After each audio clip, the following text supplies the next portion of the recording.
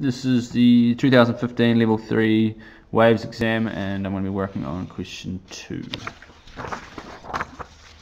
Question 2. So this is interference question. I'll just quickly read through it. Rianne uses a pair of novelty glasses to produce a laser show. When she shines the laser through the glasses, center of the eyepiece, the laser splits up into a number of beams. That is interference. She suspects the novelty glasses contain a diffraction grating. Nice deduction, Rianne. She measures the angle between the bright central beam of light and the first order maximum.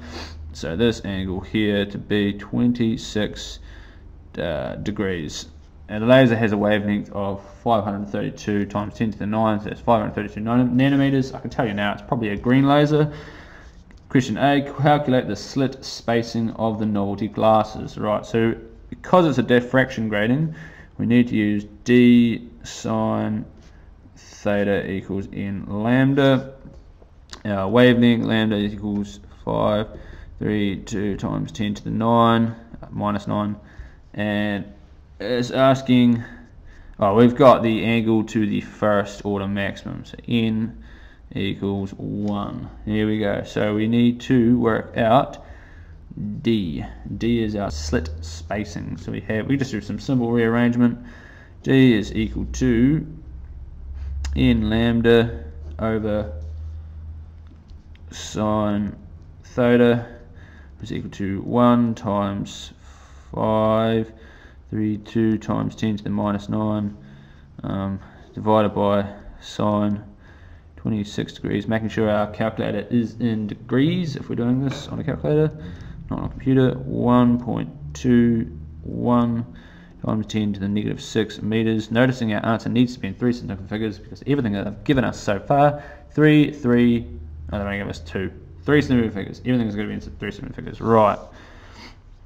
Rianne experiments by shining the laser light through different parts of the glasses. There are more lines per meter in the middle of the eyepiece, smaller slit spacing than the edges. Describe the differences in patterns Rianne would see when she shines the laser light through the 2 different sections of the glasses. So, in the middle, where the slit spacing is smaller, they're going to be further apart. But you need to describe. So it's asking you to describe. It's not asking you to explain why. Just describe.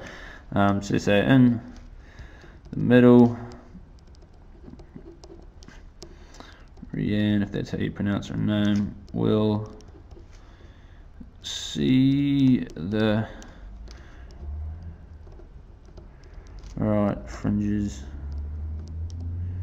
further apart. So I'm just describing what I see. She'll see it further apart. In the edges, she will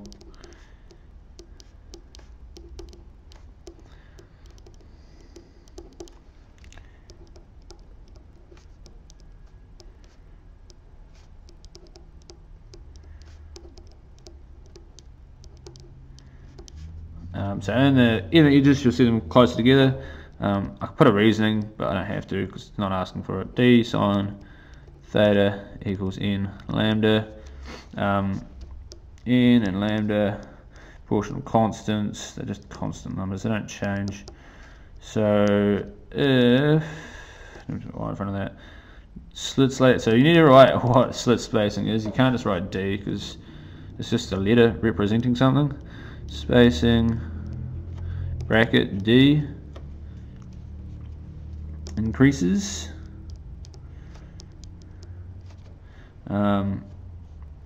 fringe spacing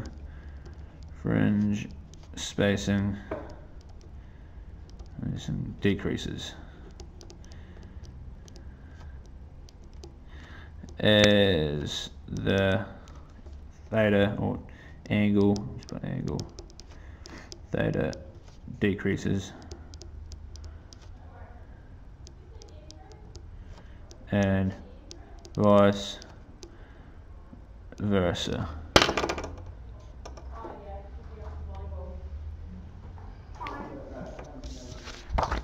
Okay, question 3. Rianne visits a physics laboratory where she places the glasses. She replaces novelty glasses with 600,000 lines per meter diffraction gradient. Calculate the spacing in degrees between the central maximum and the second order maximum for her laser light when it passes through the diffraction gradient. Right, so we got 600,000. And I do this sort of a strange way. I sort of just know in my head what it should be, but that's equal to per meter, and this is how you sort of derive what it should be, how long it is, like in meters. That's per meter. In order to get it in meters, you need to go just move the m to that side and move the 600 to that side, so we get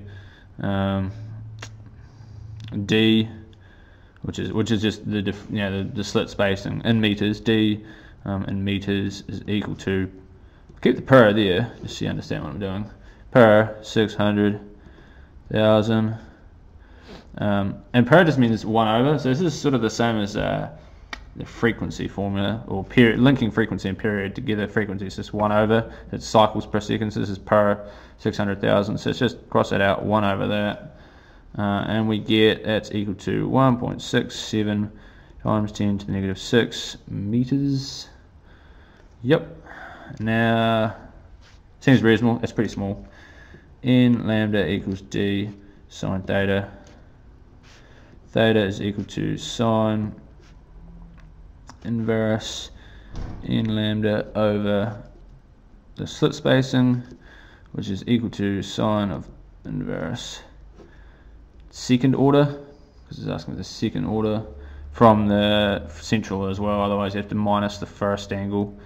If you're doing it from the first, times 532, because it hasn't changed, times 10 to the minus 9 over the slit spacing, which we calculated above, 1.67 times 10 to the minus 6 meters, bracket, chuck that in brackets, put it through your calculator, and it'll give you 39.6 degrees, keeping it 3SF, and that is indeed the answer. Right, the last question. Rhiannon wonders whether it would be possible to use diffraction gradient to create a laser light show or a blue laser light with a wavelength of 460 times 10 to the negative 9, creates a pattern that overlaps with the pattern 460. So we got, what's that? That's a bit above blue, and this is just a bit above red. Normal blue laser is about 400, 410, red's about 632. Right, and your, so let's just do the bullet points first. Calculate the number of maxima for the blue laser light. Well, that's not too hard.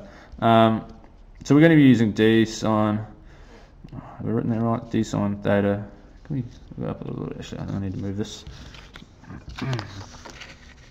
up. You see that?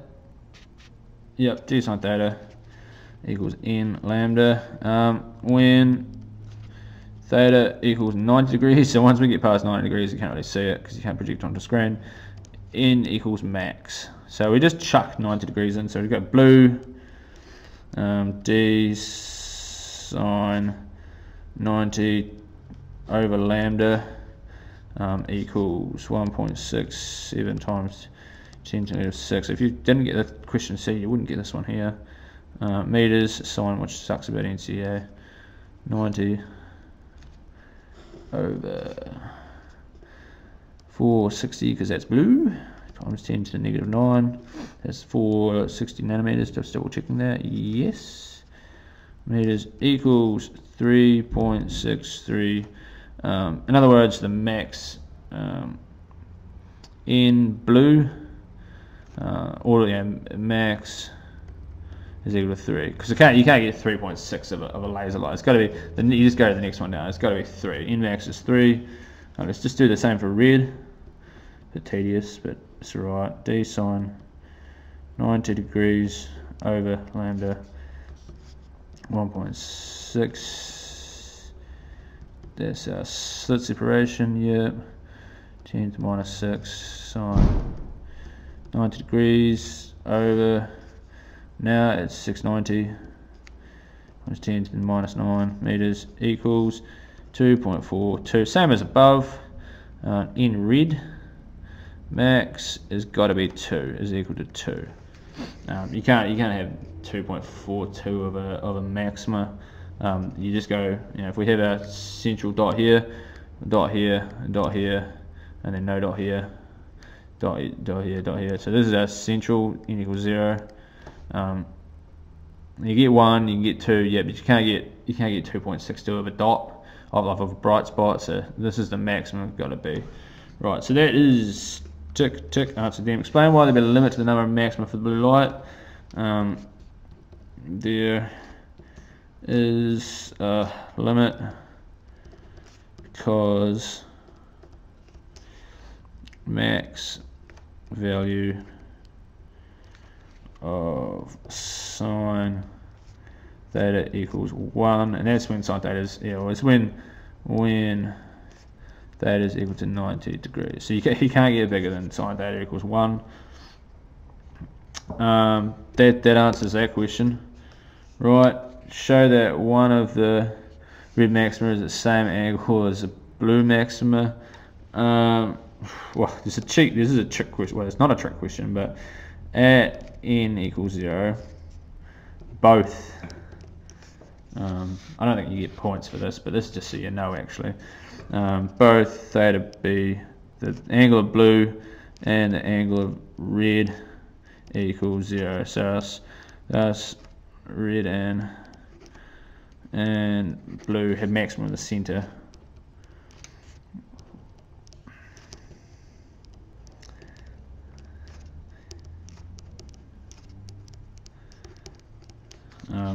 So that's the first one, but really the answer is, or let's just do some quick algebra.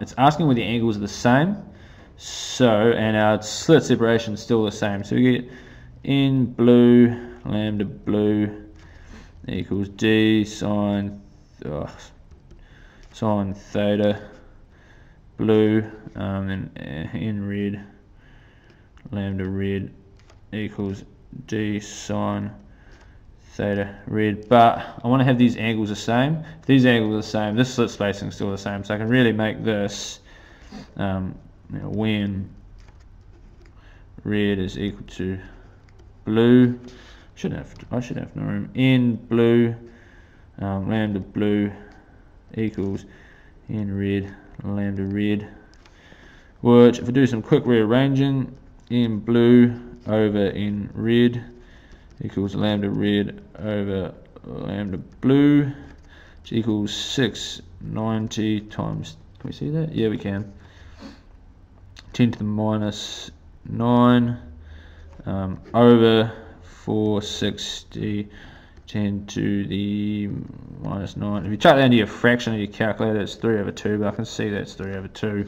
Thus, n red equals 2, and n blue equals 3. Both have maxima overlapping. Right, can we see that? Right, so let's just double check. Answer the first one, tick. Second one, tick. Explain where there's a limit to the maxima. Yeah, we said sine theta is the max, and sine theta can be as 1 at 90 degrees. And show that there's a red maxima at the same angle as the blue maxima. You could say that at the central maxima, they're with the angle is 0, which is still a number, but you probably won't get marks for that. So you work out the following ones, 2 and 3, and it's probably going to turn out that way. Right, sorted.